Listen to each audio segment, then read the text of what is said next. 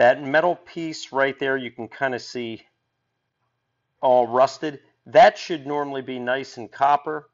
And basically what happens is you have this float here. This float,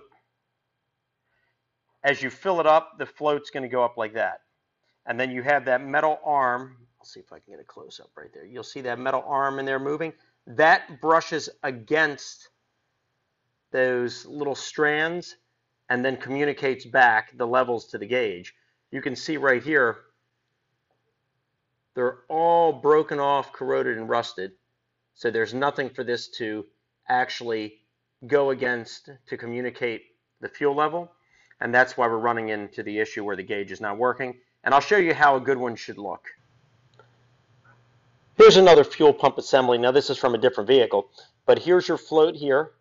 And as that goes up, you can see